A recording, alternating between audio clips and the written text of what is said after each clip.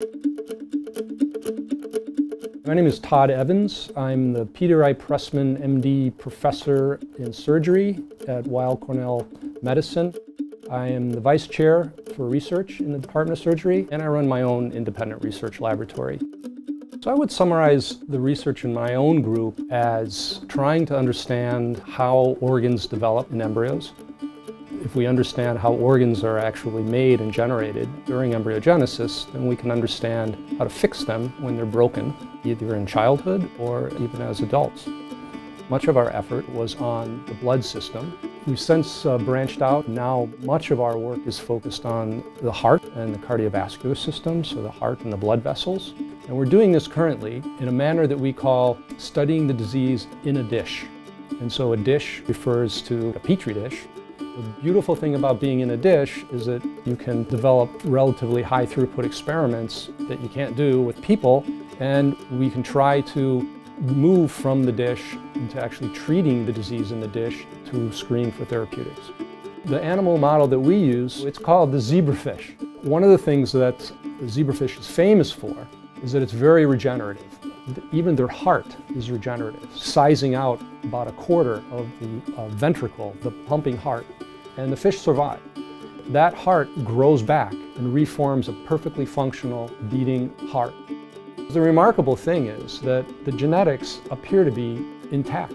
The same genes that we know are important for the regeneration of the zebrafish heart are still present in people. Most of my group is in here, this area of the suite. I'm Kelly Banks. I'm an MD PhD student in Todd Evans' lab. I study development of the immune system in early embryos and specifically how epigenetics influences that. My name is Brondock Cook. I'm an assistant professor on the research track in the Evans lab. Broadly, I study protein signaling pathways and how they control different aspects of differentiation. I'm Ritu Kumar. I'm assistant professor in Department of Surgery and I work in Todd Evans' lab. My work here is basically to understand the mechanism of reprogramming, taking somatic cells from an individual and reprogram them back to embryonic stem cell-like cells. I'm Emily Mercer. I'm a graduate student in the Evans lab, and so my project in particular has been delineating a role for a gene that's important in heart cell function.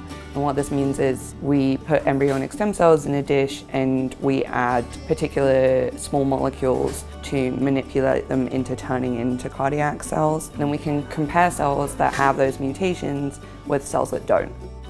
Since we are very interested in how to repair organ systems at the molecular level, we hope to eventually bring that information back into the clinic to help the surgeons repair organ systems even better than they do currently. The program has a name which is called Program in Stem Cell and Regenerative Medicine in Surgery.